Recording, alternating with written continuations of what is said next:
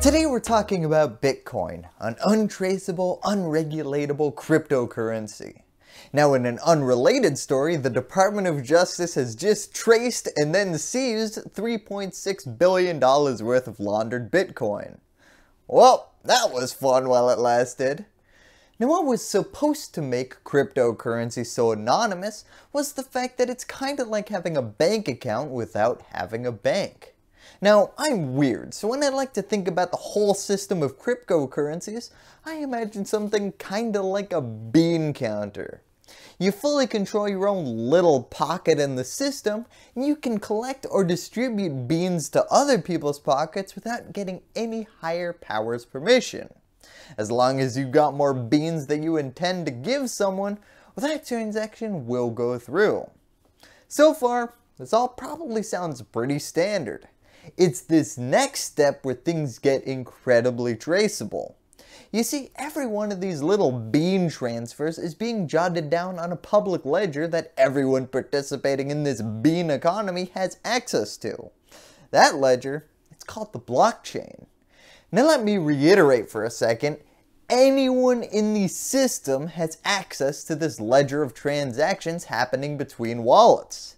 This couldn't be more traceable if the FBI were designing it. Now we'll go into more detail on that in a minute. But first, with everything I just said, why did anyone at any point think that any of this was anonymous? Well, for that answer, I went down a rabbit hole that all but ensures half of the views on this video are gonna be from the FBI. Christopher Wray, remember to like and subscribe. Now, the anonymous nature of cryptocurrencies does not stem from an anonymous nature of transactions. These transactions, well, they're happening in the publicest of public eyes, just out in the open. Instead, the anonymous nature of cryptocurrency comes from the fact that you're not required to provide any information to stake out your own little pocket in this system, or thousands of pockets. Sure, I can see that Wallet A has paid Wallet B 1 pinto bean, but do I know who owns Wallet A or Wallet B? Nope, it's anonymous. What we're dealing with today is just a bunch of nameless pockets engaging in incredibly public transactions. Now, in fact, a popular way scammers drive up the value of NFTs is by owning 2 anonymous wallets, selling the NFTs to themselves for an exorbitant amount of money. Yeah, I'll pay myself $5 for my own items, and then you sell it to a sucker and say, I'll give you half the price the last guy paid for it.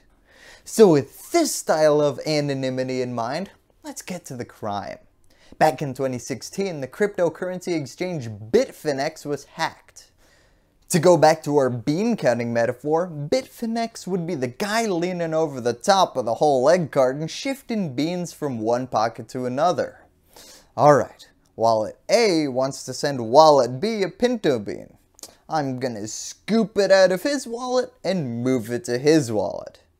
Now what these hackers were able to do was put in some malware into the code and start spamming our poor little bean mover with thousands of commands to move thousands of beans from all sorts of different pockets into one singular pocket that was anonymously controlled by the hacker. Within hours, billions of dollars had been shifted from individual accounts and put under the control of today's criminal mastermind.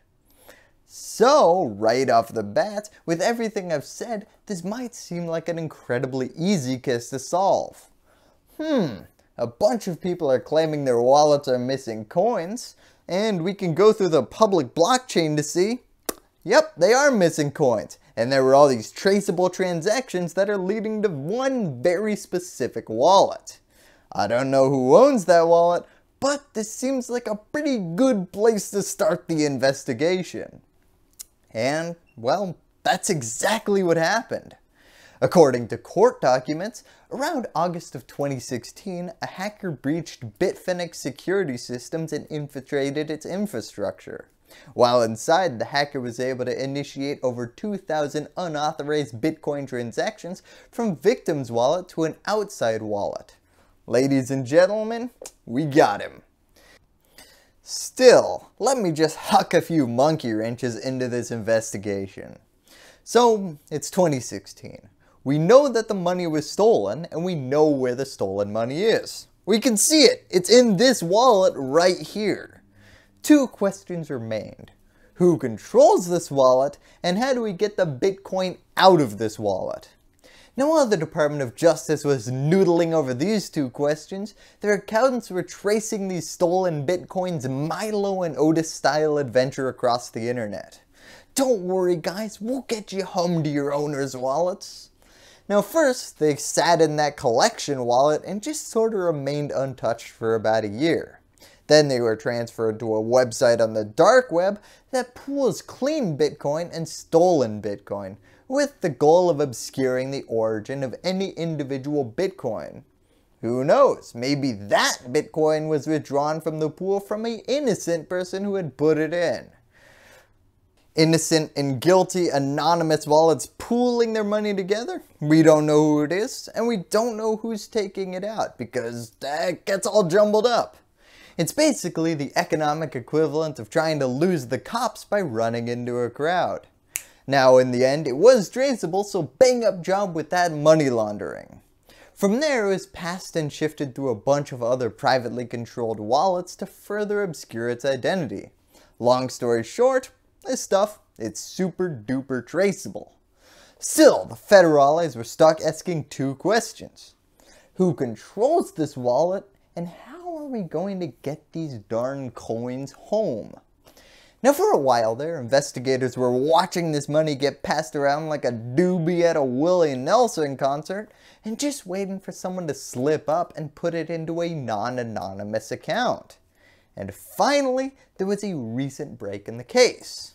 You see, Bitcoin, well, it has a bunch of positives and negatives, but one super major negative to crypto is you can buy like 5 things with it.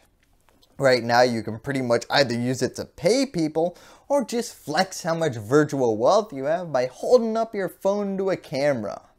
Suddenly, earlier this year, all the transaction arrows started pointing back to one singular wallet again.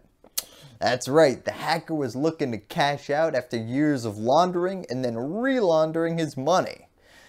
This wallet, unlike the other ones I've mentioned so far in this episode, was verified with photographs of the suspect's California driver's license and a selfie-style photograph. It was also registered to an email address containing his first name. Now, as soon as the money started being pooled into this non-anonymous account, the judge began to stretch his book-throwing hand for a mighty reckoning. Warrants to search the suspect's email and phone records were immediately approved, and the surveillance state, well, they were turning their focus solely on getting this guy. Now at this point, investigators had the who, what, when, where, why, and how. But they were still stuck on one loose end. How do we get this money out of this digital account and back to the original investors? Now, unlike a bank, you can't just send a letter to Bitcoin corporate and say, hey, these coins are stolen, give them back to their rightful owners.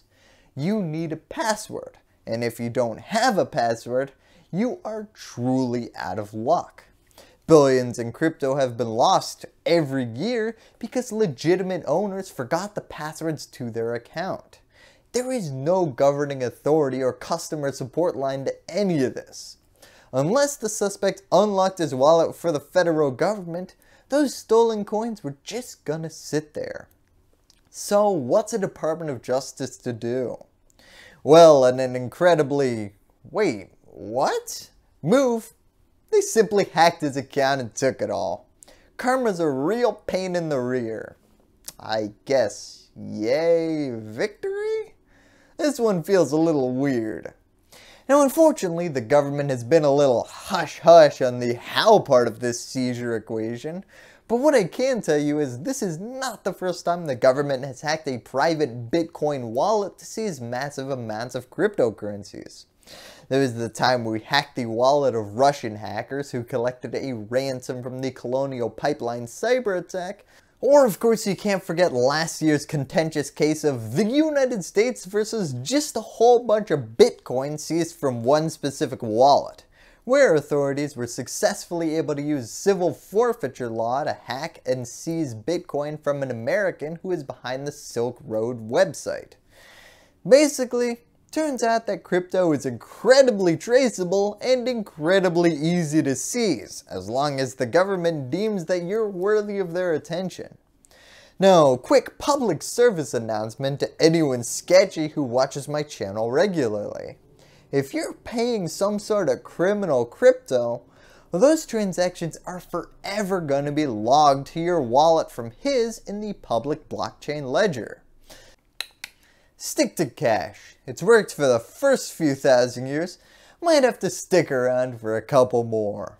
And as always, thank you, and that's all I have to say about that. Hello YouTube, I'd like to thank my patrons over here for helping me put out my videos. If you want to support independent, nonpartisan news looking into the overlooked, join this growing list of exceptional individuals by clicking on that link in the description. Also remember to subscribe and ring that bell so that freedom will continue to ring. Give me a thumbs up if you like what you saw, and lastly, as always, thank you for watching.